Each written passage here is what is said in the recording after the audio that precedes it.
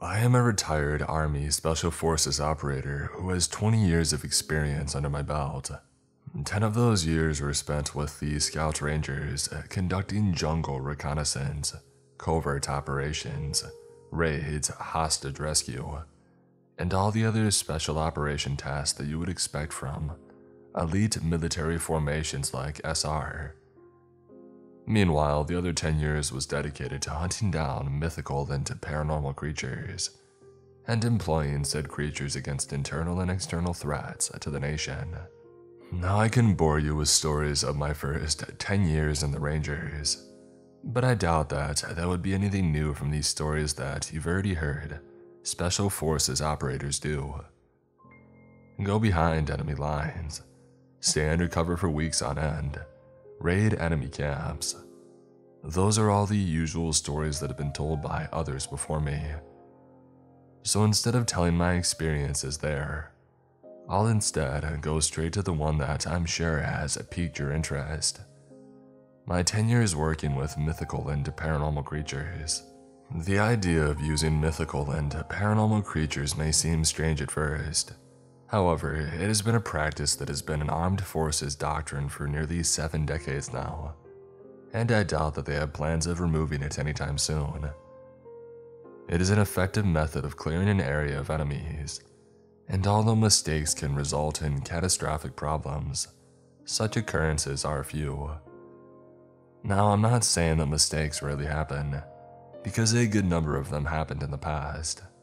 However, their numbers are small enough that not many people take note of them. Besides, since operations often happen in isolated areas and hostile insurgent territory, any unexpected casualties from nearby innocent civilians can easily be blamed on the local insurgency. Now, I can go into more detail about the cover-up campaigns and the screening operations made by the government to hide their use of mythical and paranormal creatures. But that task is assigned to another special operation group of the armed forces. I'm not exactly sure of what their operations are, or how their operations group is run, but I do know that they are effective in their job. Anyways, getting back on track. My special operations group is known as the Mythical and Paranormal Warfare Operations Group, the MPWOG. Although we just refer to it as the MPOG, since it's less of a mouthful. You're probably thinking that I'm crazy right now for saying this, and I can't blame you. If I heard of such a thing all those years ago, I would have laughed too if I had heard of such a group. It sounds outrageous and silly. I mean, true, the armed forces use psychological warfare to trick insurgents that creatures like asswings were out to get them.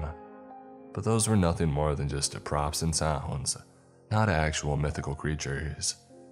However, if it weren't for the fact that I encountered MPOG during one of those few accidents that I was talking about, then I would have never thought that the government really used creatures of pure evil to fight its enemies. It happened sometime around 1988. Back then, my Scout Ranger company was deployed at Southern Luzon to assist Regional Unified Command. Foreign operations against the communist insurgents in the area. Patrolling the various jungle-covered mountains in the region, we would spend weeks out in the field, trying to locate any trails that led to the insurgent camps. Because of the dense jungle in the area, it wasn't too hard for the enemy to conceal their camps from aerial observation. Unable to locate insurgent bases from the air, it was up to us Rangers to hunt them down. However, on one of our nightly hunts, we had encountered something that would change the rest of my career. Trekking through the mountainous jungle, trying to keep as silent as possible, my squad went through an unmarked path, hoping to find any evidence of insurgent activity.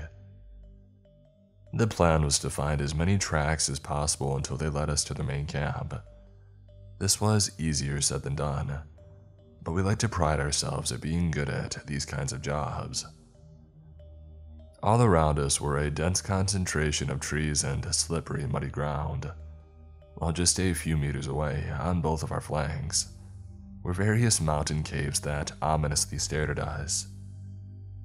From my position near the head of our column, I did my best to constantly glance towards the caves, being mindful to note any sign of movement. Such places were perfect hiding spots, and there was no way of telling if an insurgent was hiding inside, ready to come out and fire a long burst of automatic rifle fire. Despite being special forces, night vision goggles were pretty rare back then, especially for us field units. And because of this, we had to rely on our eyes, the moonlight, and our refined instincts in order to feel what was in our surroundings. A few hours into our patrol, my point man, a PFC Gomez, reported seeing smoke a few meters ahead of us, immediately ordering a halt.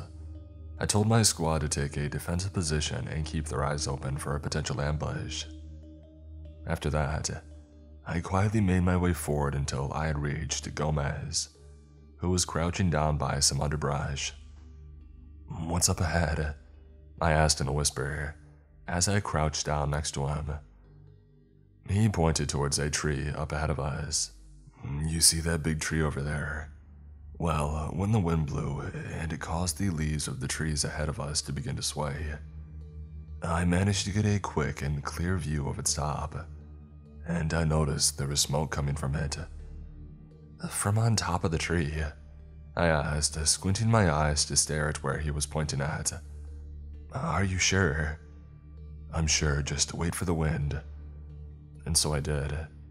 Soon enough, a strong breeze came along, making the many branches of the trees around us sway, opening up the curtain of leaves that had earlier blocked my line of sight. Through that small opening, I had just managed to see the top of the big tree that Gomez was pointing at, and right on top of it was a trail of smoke. Reflecting from the moonlight, a trail of thin white smoke emitted from inside a wall of large leaves atop the tree, as if it were a chimney. I found this odd, and I remember thinking how strange it was for someone to make camp on top of a tree. But I quickly shrugged off my doubts, as I realized that it could be an insurgent lookout who was using the tree as a safe outpost to guard the perimeter. I had never encountered such a situation before, but it made sense to me at the time. A large tree provided a safe, concealed place from where a sentry could stay for the night and observe the ground below him.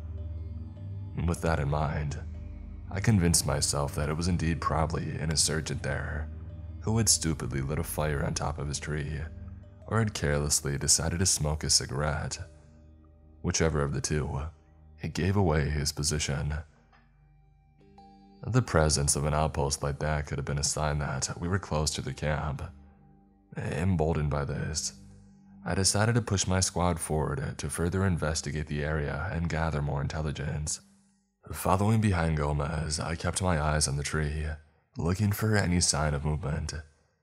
The rest of the squad followed behind us, all alert and ready to engage in case something bad happened. And then all of a sudden, I heard the sound of rustling leaves and bending branches. Quickly reacting to this, I aimed my rifle forward and pointed it towards the big tree ahead of us. By then, we were only 10 meters away from the tree, and I was afraid that the insurgent noticed our approach and hurriedly got down to make an escape. However, when I scanned the area near the tree, I saw no person nearby. Thinking that he had managed to escape and run for home, I let out a curse of frustration. In my mind, I assumed that he would soon be informing his superior of our presence, and we would then have a patrol sent against us. Not wanting to risk any action with such a small force, I began planning our escape. However, before I could give out any orders, a deep and old voice spoke loudly from our right. "You are not supposed to be here," it said firmly, making me almost jump from my position. Out of instinct, I immediately pointed my weapon at the source of the sound, and the rest of my squad did the same. At first, I couldn't actually see the source of the voice. However, as I searched these shadows, my eyes soon fell on something that made my spine shiver in fear.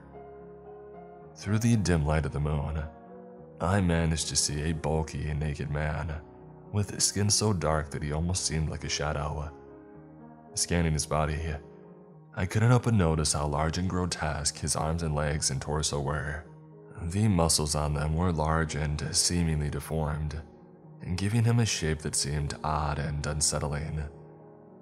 Soon, fixing my gaze upon his face, I then saw two wide white eyes staring back at me with an unnatural aura that made my heart nearly stop in fright. I don't scare easily, so I was surprised at how scared I was feeling during that moment.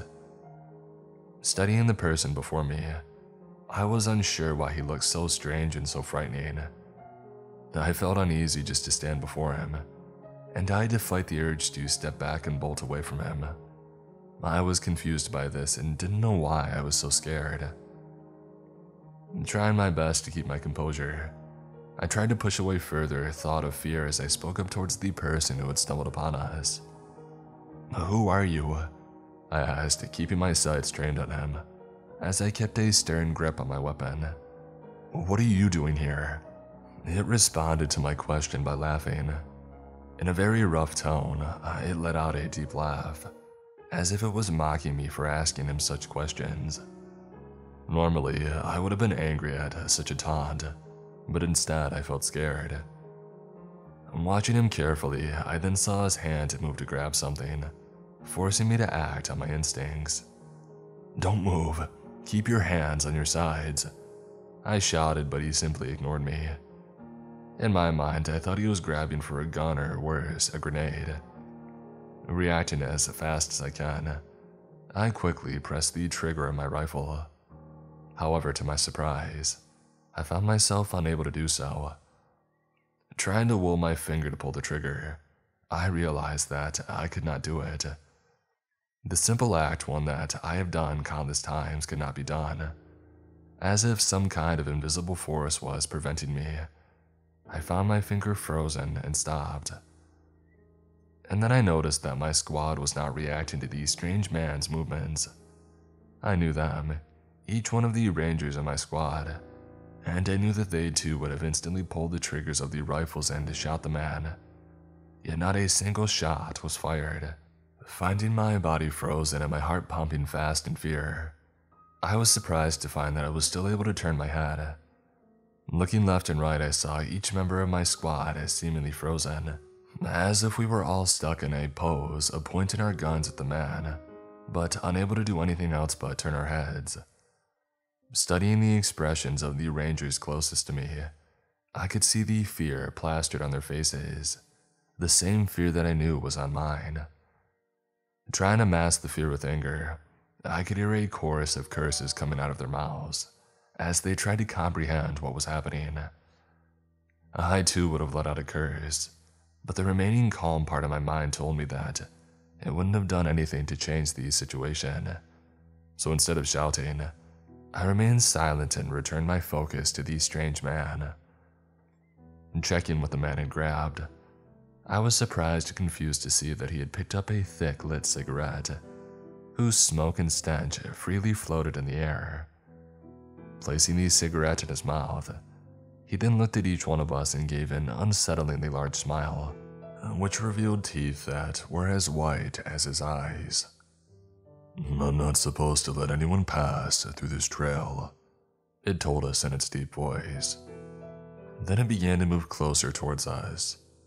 "None of you should be here." Still unable to move, we were left helpless. One of my rangers, a PFC Dominguez, found himself being approached directly by the strange man. Watching the man as he approached Dominguez, I could see him smile at the ranger and blow a thick cloud of smoke towards his face, making the ranger cough. After coughing out the smoke that he inhaled, Dominguez turned his head to give the man a long look before turning his head towards me. "Sergeant, I think," he began, his voice shaky as both me and the strange man stared at him. "I think he's a capre." A capre, a creature known to lurk in the jungles and mess around with those who travel through them. We had all heard the stories as kids, and as I stared at the man before us then I still found it hard to believe that the man before was a capre. That small part of my brain tried to rationalize what was actually happening, as I thought that capres were nothing but mythical creatures. They couldn't possibly exist. I fought the urge to believe what Dominguez had said and instead thought that what really was before us was an insurgent. Somehow this insurgent had administered some sort of airborne chemical agent that had paralyzed our bodies and prevented us from moving. That was what I tried to convince myself. I would have held on to that belief if it were not for the events that happened next.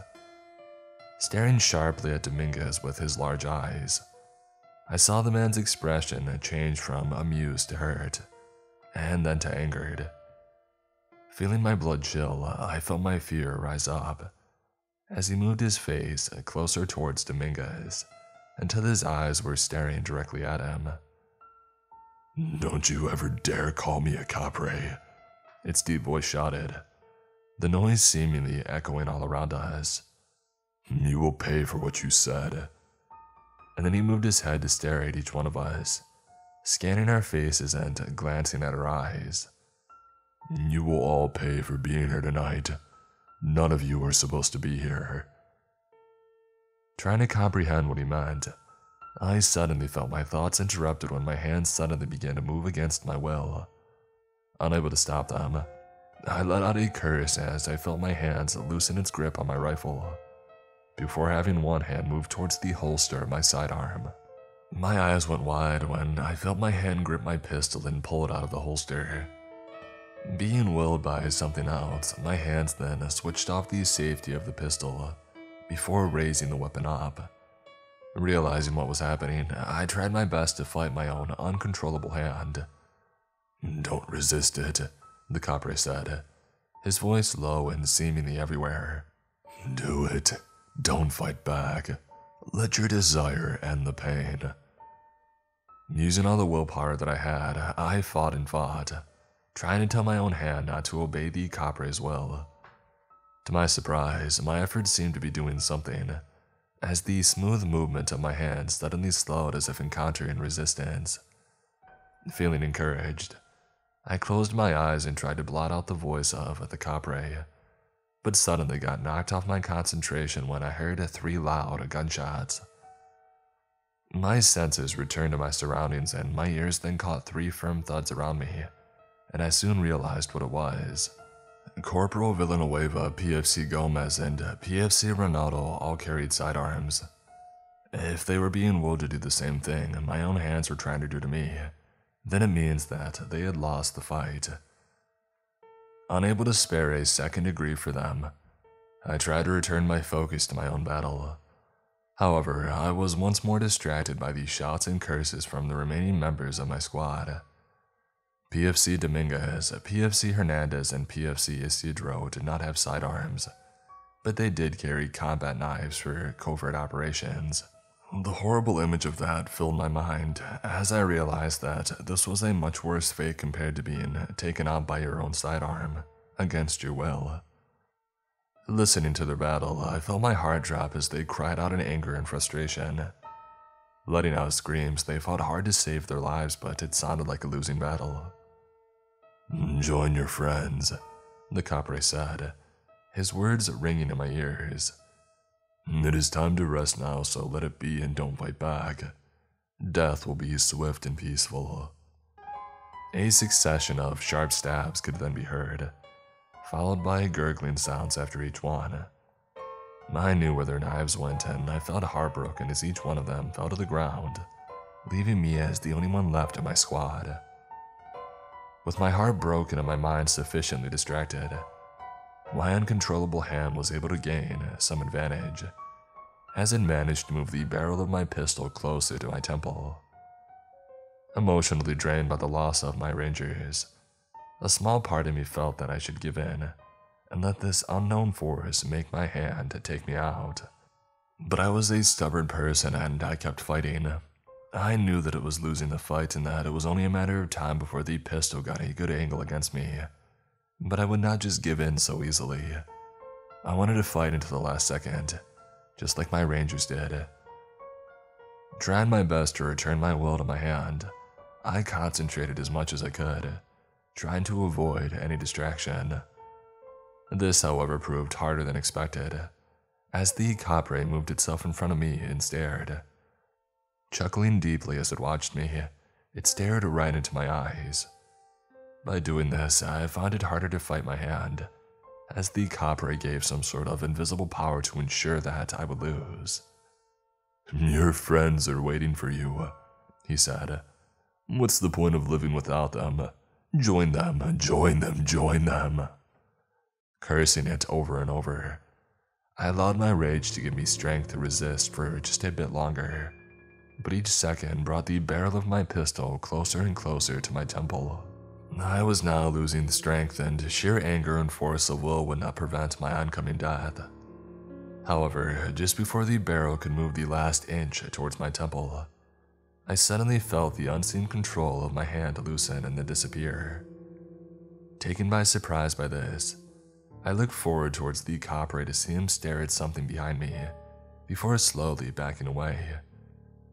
As he retreated, I felt the wonderful sensation of being able to control my body once more.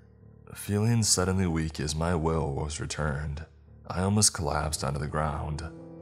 However, I managed to maintain enough strength to keep myself up. As I watched the capre move backwards before turning around to make a sprint in what looked like in an attempt to escape. But before it could get away, it suddenly stopped, as if someone had blocked its path. Before I could find out what had stopped it, I suddenly heard the sound of footsteps behind me. Instinctively, I turned around and suddenly saw 3 figures approaching me. At first, I mistook the dark silhouettes approaching me as more capres. However, I soon realized that these figures were smaller. Careful study of them reassured me that they were not creatures of the unknown, but instead fellow humans. But as I studied them, I couldn't help but wonder who they were.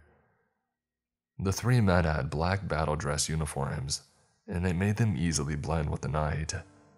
Staring at them as they approached, I noticed all 3 of them had their weapons drawn and ready. However, I also noticed that each one of them had a hand raised. Focusing on their raised hands, I noticed that they were all holding a large bottle with a silver-colored material inside of it. For a moment, I wondered what was inside that bottle, before letting my thoughts drift and wonder who these men were. Inspecting the gear on them, I was impressed to see that they were fully kitted for combat and night operation, and aside from the fact that they lacked a helmet, they seemed to remind me of combat-ready American soldiers. With night vision goggles on their faces, ballistic vests protecting their torso, and a vest filled with rifle magazines and grenades, they looked nothing like the common field soldiers in the armed forces. Due to their look, I initially mistook them as American Special Forces who somehow stumbled upon my predicament. However, a quick greeting and tag-along quickly threw away my assumption, as I soon realized that these men were Filipino. "Hey, are you alright?" one of them asked as he approached me. "Yeah," I managed to reply, my voice shaky. Lifting my hand, I saw that it was shaking also. The battle had taken its toll both on my mind and body. "Good," he told me, with a hint of relief in his voice. "You're one lucky person, you know that." Moving closer to check on me, he soon pulled me aside so I could find a place to sit and rest. As he did this, I was able to look at the ground around me to see 6 bodies lying on the ground. I felt a pang in my heart as I saw them. My whole squad was dead now, and emotions swirled inside me at the thought of it. As I sat down and tried to reflect on what happened, I suddenly remembered the creature that caused all of this trouble and turned my attention towards the direction that I last saw him.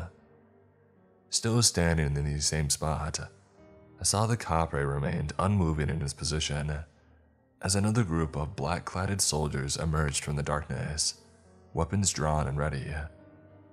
Although I had a hard time seeing clearly in the night, I did note that this group also had raised hands, and I knew that this meant that they too were carrying these same bottles filled with silver-colored material. As these men got closer to the capre, the creature seemed to hiss in anger at each step they took. However, unlike his earlier arrogance and dominance, The Capre looked helpless against the new arrivals. Once more my curiosity was ignited, as I wondered why these men were and what was so special about these bottles that these men carried. As I sat there and watched, I took in what I could and hoped that I would at least get some answer from them later on. After a while, most of the black-clad men formed a circle around the Capre, while one detached himself from the main group and walked towards me. As he got closer, he took a quick glance towards my fallen rangers before doing a sign of the cross. "I'm sorry about your friends," he told me. "I'll detail one of the squads to recover them once we secure our target." "You mean the Capre?" I inquired. "Yeah, but that's not a Capre. Never mistake it as one. They hate it when you do that," he said, gesturing towards the terrible monster behind him. "What that is Agta. Similar to a Capre, yes, but only native to the eastern VCS. Unlike Capres, they're more hostile and can get very dangerous, but they're easy to control once you get mercury near them." "Is that what you were carrying in those bottles?" I asked. "Yeah," he said, before continuing his explanation. "Mercury has this magical effect on them that weakens their power, and Agta can seduce you to do things you don't like. But if you have mercury on you, then it is unable to use its power or strength." "Well, that's good to know," I said, making a note to always bring mercury with me in any future patrol. However, as he explained the creature to me, there was one thing that nagged my mind. Taking my chances, I decided to ask him in hopes of getting an answer. "You said that Agtas were native to eastern VCS, right? So what is it doing here in Luzon?" "Because we brought him here," he told me plainly. "You brought him here," I said, nearly shouting it, eyes wide in shock. I felt more confused than ever. "Why would you bring a terrible creature like that here?" I felt rage boil inside of me at the thought of what they had done. "You're soldiers too, aren't you? You're supposed to protect the country, not spread harm within its borders," I said. Although at the time I wasn't really sure if they were soldiers like me. For all I knew, they could actually be members of a private army for some kind of organization that collects these creatures. "Hey, easy now, it's not like we had a choice," he explained. "The orders came from the AFP chief who ordered MPOC to deploy C90109, since he thought the Agta would be an effective way of countering insurgent movements in the area. Well, he did a good job for the first few nights, but apparently his habit of mischief made him forget that our deal meant that he could only target members of the insurgency. He was out of line for targeting your man, and I apologize that our operations group did not realize the danger sooner. This was our first time deploying an Agta and maybe the last."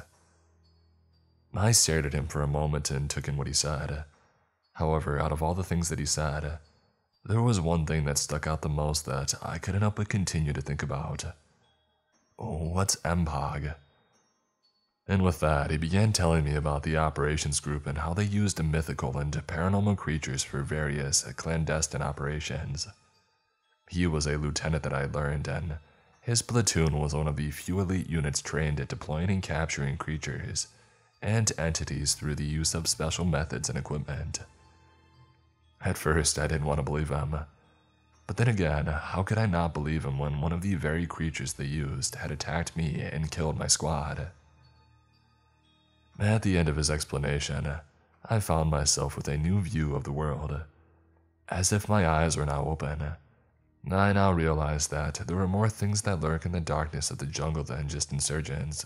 This scared me a lot, and I realized that I suddenly felt thankful for the fact that an organization like MPOC existed to make sure that such creatures and entities did not wreak havoc upon these cities, towns, and barrios of the country. "Why tell me all this?" I finally asked him.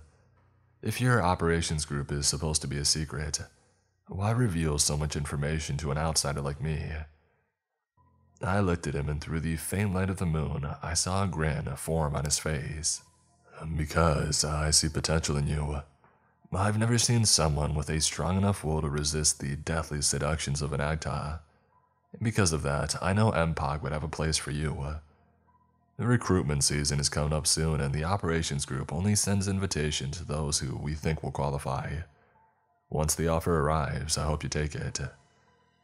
And with that, he gave me a small nod before walking away. A few minutes later, the rest of the MPOG forces arrived to help secure the area and contain the ACTA.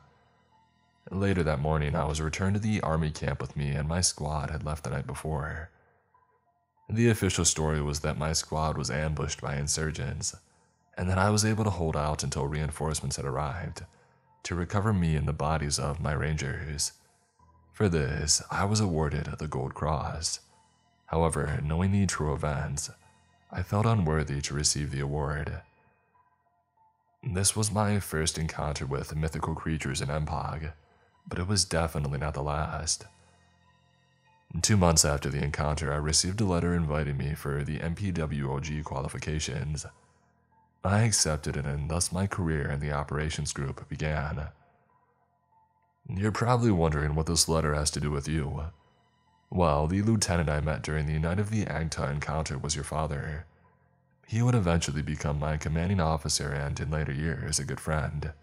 Now I know you're really curious about who he really was and what happened to him, so I'll tell you about his deeds and his ultimate faith.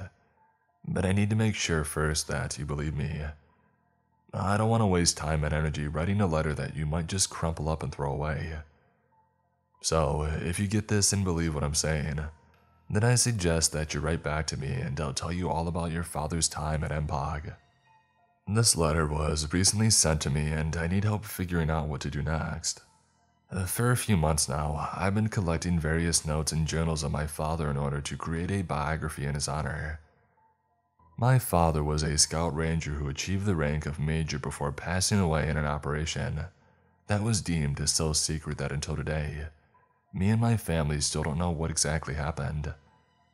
As part of the biography, I had asked various colleges of my father to write letters about their experience with him. I have received dozens of letters from his old army friends, but this one stuck out the most. At first I didn't know if I should believe him. Everything he said didn't make sense. My father was a scout ranger, not some special forces operator that worked with mythical creatures that don't exist. However, the letter came with a photo. In that photo were 2 uniformed men posing next to some kind of makeshift sandbag bunker. And both men had patches with the MPOG written on it. One of the men was my father. Do you guys think I should write him back?